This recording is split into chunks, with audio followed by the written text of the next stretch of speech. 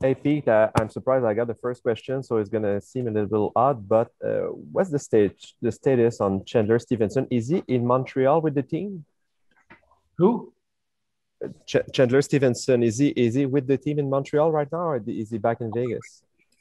I'll take questions on the game tonight. I answered questions on It, injury it, this morning. it's a question in the game because he was not playing, and Next question. We'll go to Mark Spector. Mark.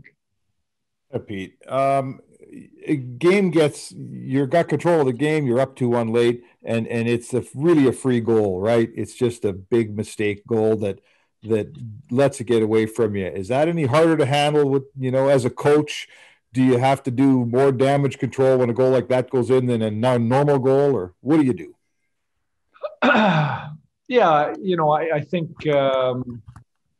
those type of events are tough to recover from. We talked between the third and the overtime about trying to get our mojo back. I didn't think we were poor in overtime, but there's no doubt that that carried into the overtime for us a little on the negative side, and for sure gave them, some pop going out to overtime. And I think that's what you saw in the first overtime. We'll go to Ben Goetz.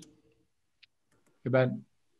Hi, Pete. I guess just what are you seeing on the power play right now? Are there, I guess, certain issues that seem to be kind of repeating themselves throughout this series? Yeah, you know what? The power play wasn't great. That was probably the only piece of our game, that wasn't great. So, there's things to fix this time of year for every team in the league. And, that's something that we've got to continue to work at. We'll go to Justin Emerson. Hey, Justin. Hey, Pete, did you say anything to Marc-Andre after that third period? And what kind of mood was he in after that? Yeah, I saw him in the hallway between the third and overtime and just said, let's get this back. I mean, we've handled that type of adversity before. There's been, some goals like that. There was one in Colorado. The guys have responded for him, continuously through the playoffs. And, that was the message. Just, let's dig in and get it back. We'll go to David Shane. Hey, David. Happy, did you have a chance to take a look at their last goal and what happened from your end? Did it look like just a line change maybe you guys got caught in? Well, yeah, long line change with the overtime, a second period type line change, and bouncing puck at the far blue.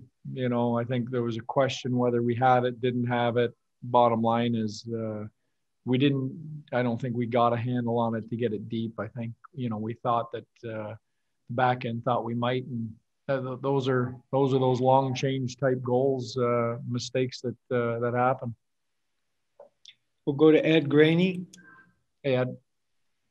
Hey, Pete. Obviously a lot of frustration, but when you wake up, is it frustration or is it turn on the film and say, for 58 of the 60, you were the better team? And is that a way to get them back quickly?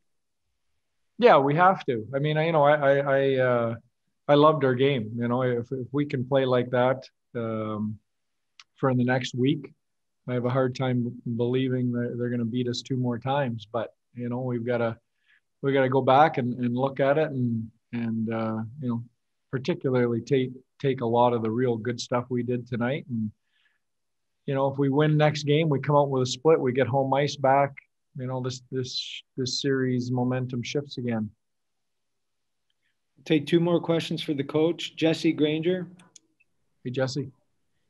Hey, Pete, I know you said you liked the 5-on-5 game. I'm wondering, do you think that the power play struggles have kind of hurt your momentum when you guys are controlling the game the way you are? You earn a power play and then don't get chances on it. Do you think that kind of messes up the rhythm at 5-on-5?